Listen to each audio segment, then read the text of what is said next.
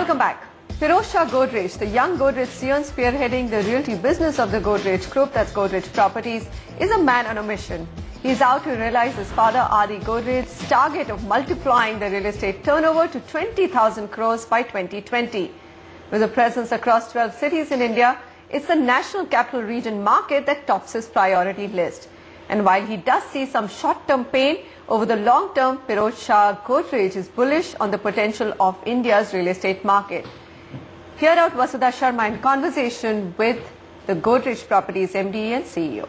Godrej Properties currently is entirely on residential projects, and we're now a national developer. We're present in about 12 cities, which includes all the important real estate markets like Mumbai, NCR, Bangalore, but also some smaller markets like Ahmedabad and Chandigarh.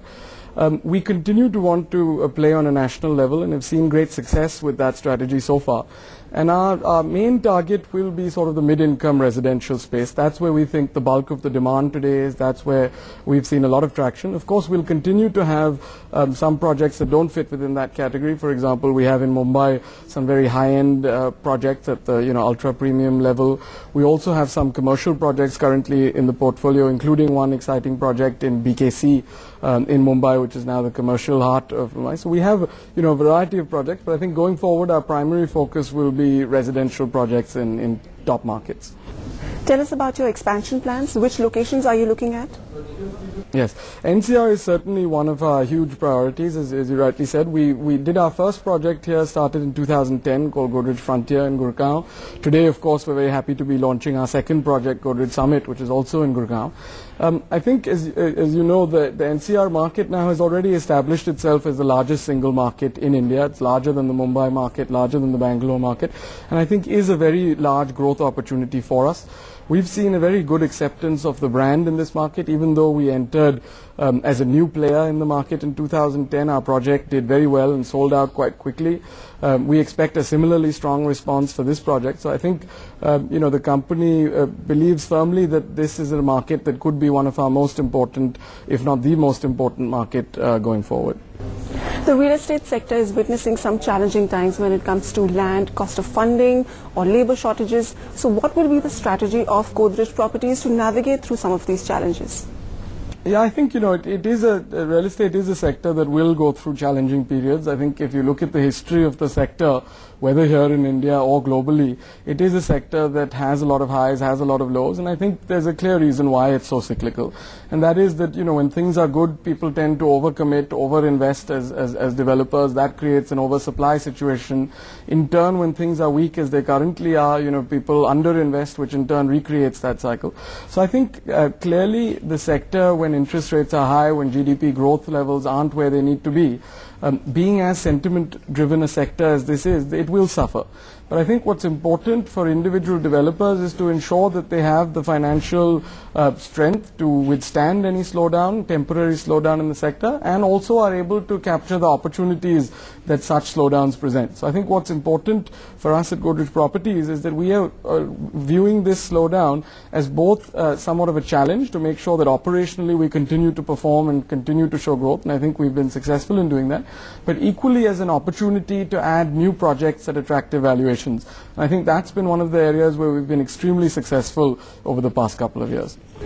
The finance minister recently called for a cut in property prices. Developers on their part argue that this cannot happen unless cost of funding comes down. What's your view on this? I think each developer has to take an individual call. Each market has to be making individual decisions. I think clearly pricing is not at a level where it is very easy for developers to bring it down, given all the other constraints. I think if the government is serious about bringing real estate prices down, the only way that can be achieved is by easing supply constraints, allowing developers to come to market with their projects in a quicker, more efficient manner. That is today adding a huge amount of cost in terms of waiting time and interest costs, but also a huge amount of risk and uncertainty for developers. So I think that is the most important way that prices can be reined in. Developers are also suffering from a huge cost escalation over the past 24 months. In many markets, construction costs are up as much as 40-50% over that 2-year period. So certainly I think developers are interested in selling their product. It's not that there is an interest in just holding on indefinitely. And while there may be a case in some individual projects markets or individual micro markets for prices to be brought down, I don't think it would be correct to say that there is a great case to be made for real estate prices coming down on a national level. The uncertainty on the policy front and that much of the reforms are stuck in politics, is that a concern for you? Certainly, I think, it's a concern for me as a developer, but I think more importantly, it's a concern for me as a citizen. I think, we need at this stage of India's growth to be doing everything possible to be providing that engine and fueling that engine for further growth, and I don't see that happening quite as much as it needs to. I think it's not, entirely the government's fault, of course. There are constraints, there are issues that they are facing with, but I think in general, our political parties, our governance system needs to evolve in a direction where it can move quicker, where it can build consensus quicker, and where it's not, constantly being held up like as it's currently been. Prices in Mumbai are at an all-time high. What would be your pricing outlook for that market? I think, it's an interesting situation currently in Mumbai. I think you're right that pricing has held up quite well in Mumbai. Volumes in Mumbai, unlike in NCR, are down a little bit. Actually, we've seen, pretty robust traction for our projects, but certainly if you look at the data for the market as a whole, there does seem to be a slowdown in volumes. I think it's very hard for me to try to predict in the short term where prices are going. There are a lot of different factors at play. Over the medium term, however, I don't think it's very likely that there is room for a substantial correction. Again, because fundamentally the supply constraints on real estate in Mumbai continue to be quite difficult. And I think ultimately that's the big way that prices can be brought down. And the other factor, of course, is that developers have made investments already, have got now to face with much higher construction costs, interest costs and other costs.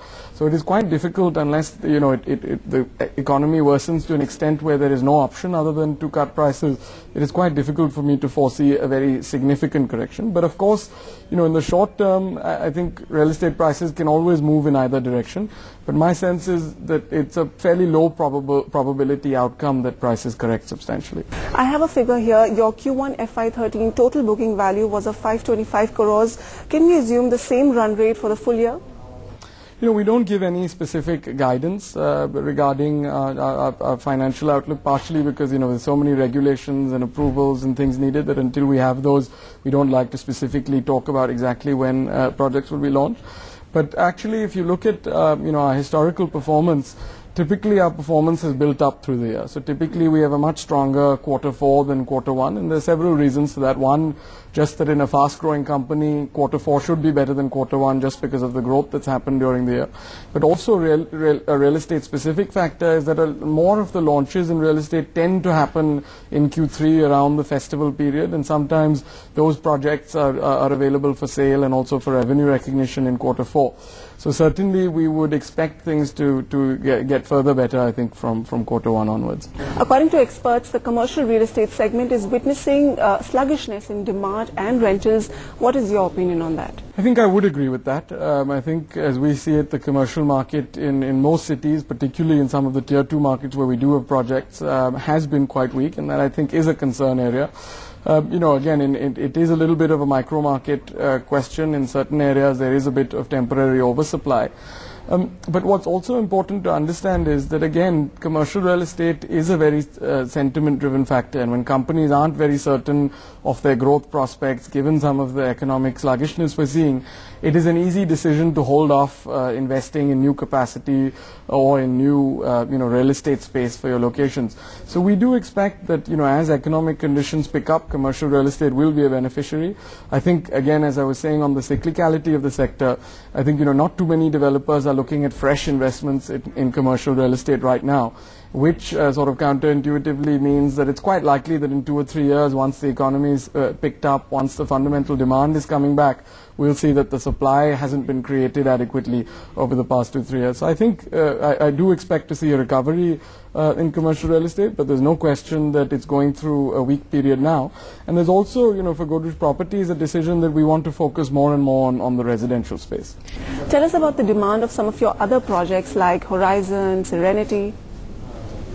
Yeah, I think we've seen good demand for most of our projects. Pyramid is an operational excellence initiative we have, so it's not a particular project. The other ones we have seen good demand for. I think most of our residential projects we have seen fairly robust demand. I think we expect this Gurgoan project, Godrej Summit, near the Dwarka Expressway, to actually be the one that from a volume perspective we see the greatest demand for. But certainly I think other than some of our commercial projects where demand has been below expectations, on all our residential projects we continue to see reasonably good demand.